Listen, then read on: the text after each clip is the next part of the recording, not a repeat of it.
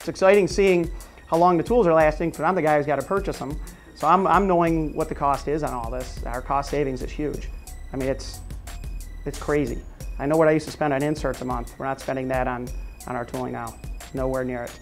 Tom Flaherty, I'm the CNC Manager at Accede Mold and Tool in Rochester, New York. After our Mastercam demo on some of the high efficiency milling, one of the gentlemen I was riding home with commented how he couldn't wait to get back to the shop. He just couldn't talk enough about how he wanted to try it. The guys beat us back to the shop, and there was 2 other guys already on the computer showing us what they learned in that quick little demo. It was literally 1 day later, we actually got a block on the machine and ran our first path.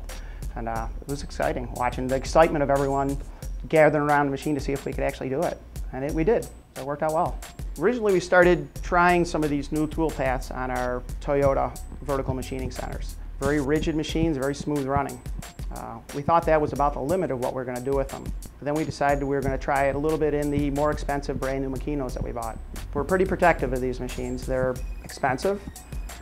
Took a long time, a lot of years to work our way up to that level of machinery. So the last thing I wanted to do was hurt these machines. So we took our time, we snuck up on it. We started kind of mild with our cuts.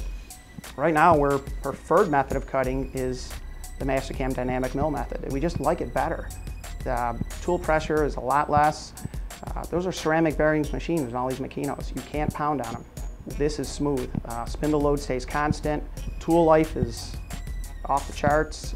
And we can walk away from stuff and not worry about having to babysit it and attend it. We can just hit cycle start and turn around and work on something else.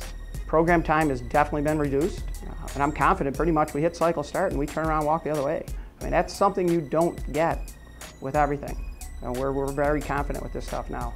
I mean, it says a lot for our programmers and our guys running the machines, but things are working out pretty well for us.